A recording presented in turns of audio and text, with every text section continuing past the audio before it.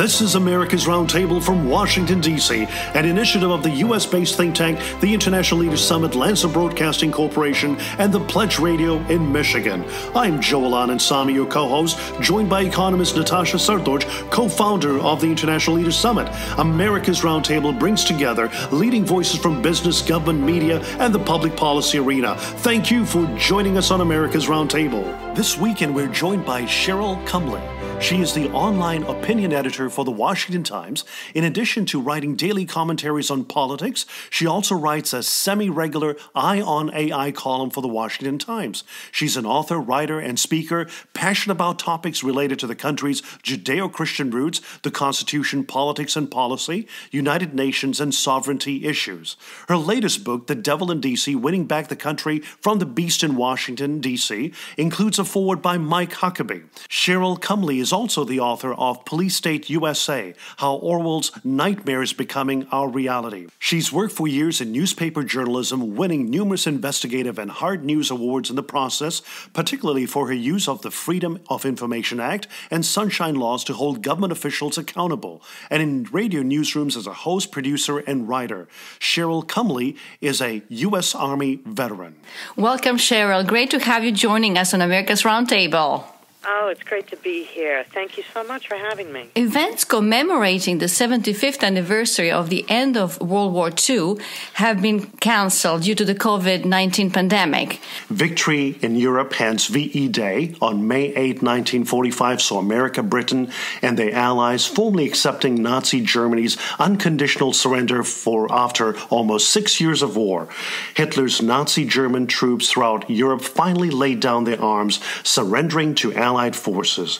Cheryl, we thank you for your years of service to our nation in the U.S. Army and your husband's courageous military service in the Marines, dating back to the end of the Vietnam War, which he shared with us all. What can our fellow Americans learn about America's leadership in confronting evil, and especially during the Second World War, with a unique generation sacrifice in advancing the great cause of freedom at one of history's most important crossroads? What a great question. And you know what? Here's what Americans should take right now as we look back in history at our sacrifices of our brave and courageous soldiers and the great freedoms that America ushered in by participating in this Allied effort. Eternal optimism.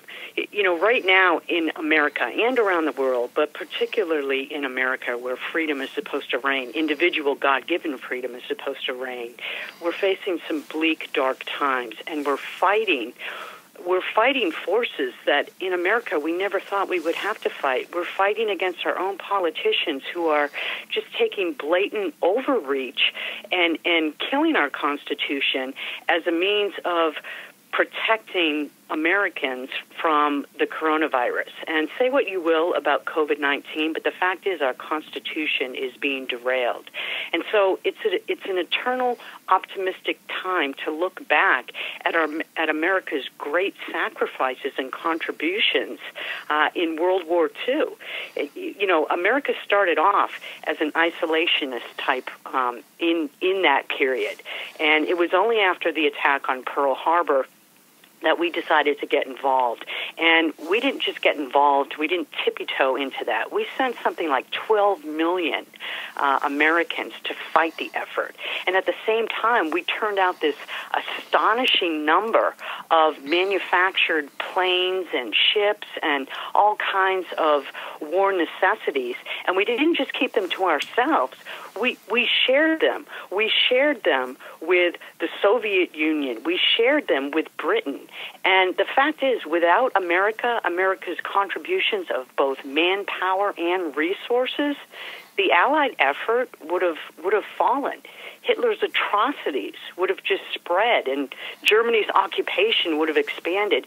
And the end of World War II, the outcome would have been markedly different. So let's remember in these bleak times right now that we're facing that America had some amazing days of contributions And that's the soul and heart of America, to give, to go where others don't want to go, and to give our full 100% fighting spirit when times call for it. So we're all about freedom in America. We've been all about freedom from day one. We've seen this at different points in history, not just World War II, but World War I as well.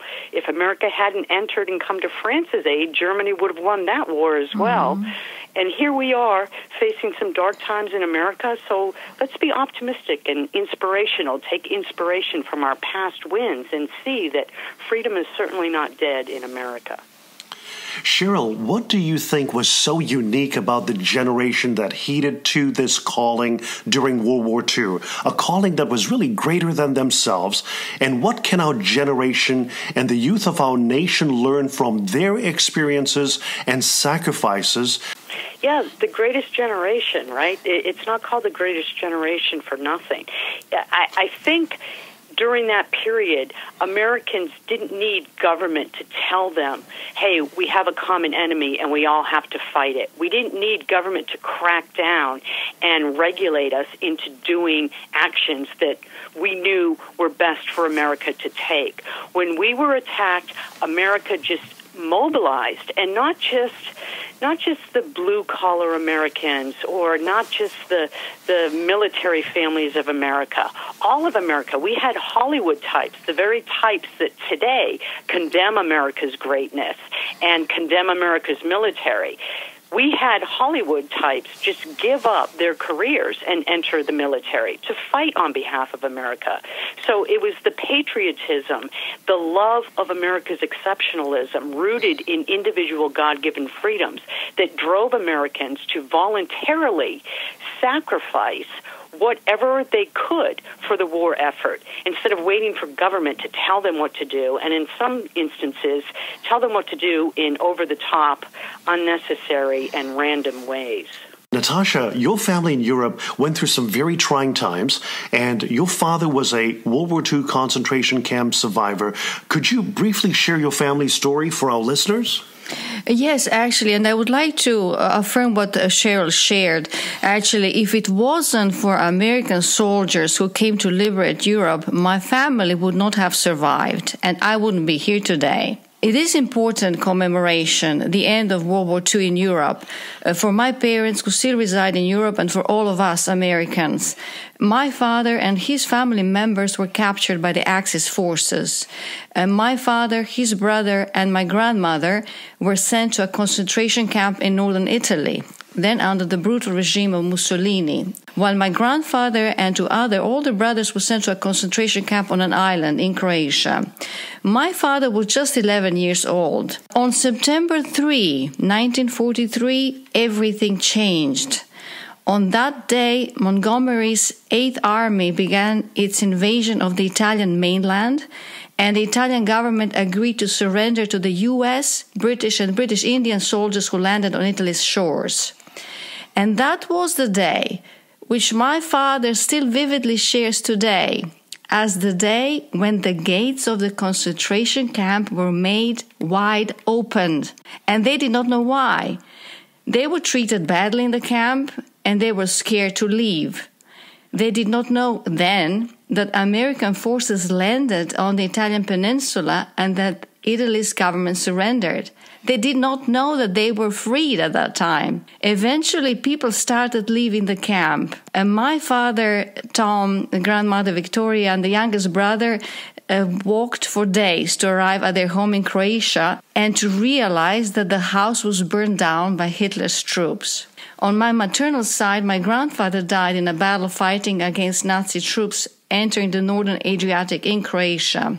Cheryl, on this note, as we talk about the rise of anti-Semitism in America and Europe, also Holocaust revisionism, when we remember this period, the 75th anniversary of the commemoration of the WWII Day, and what our our American generations prior to us did to sacrifice so much for freedom. What would your message be to our fellow Americans and to others abroad in light of what we're seeing as far as anti-Semitism and Holocaust revisionism? The need for truthful education, truthful, historically accurate education in public school systems, not just in America, but around the world, is crucial. You know, the upcoming generations, if they're not taught things like the truthful versions of history, of World War I, of World War II, if they're not taught things in America like the importance of the Constitution and Founding Fathers and freedom and where that freedom comes from. In America, it comes from God, not government. If they're not taught these simple principles and these basic ideas and truths, then it's not just America that's doomed, the world is doomed. And I have to say that I find it very interesting that a day before May 8th, of course, is this day that we're talking about in history, but the previous day, May 7th, is in America the National Day of Prayer. And these things go hand in hand, freedom and appealing to God for intervention in America. America was built on that basic system, Judeo-Christian principles, where our rights are inherent. They don't come by way of government. They come by way of a higher spiritual force. Just by being born, you are ingrained with certain unalienable rights. And the National Day of Prayer recognizes that, and hand in hand with, historical truths about World War II, that's where our hope in eternal truths and freedoms come from. They come from God. They come from recognizing first God and then seeing how these Judeo-Christian principles play out in the freedom fights that go on around the world, both historically and going forward. Thank you for really communicating the importance of that Judeo-Christian foundation that America has and the importance of the U.S. Constitution. And we read your recent piece in the Washington Times, and its title is Executive Orders Are Not Laws.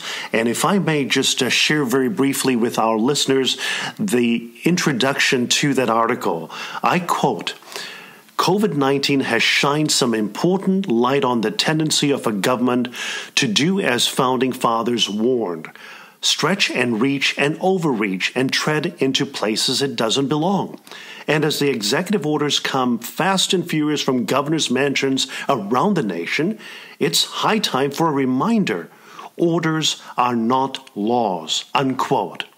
Cheryl, could you kindly elaborate on your article and what were you trying to drive as a message to our fellow Americans in states like Michigan, the Commonwealth of Virginia, and other places? Look, most of the crackdowns on individuals in America right now have come by way of executive orders.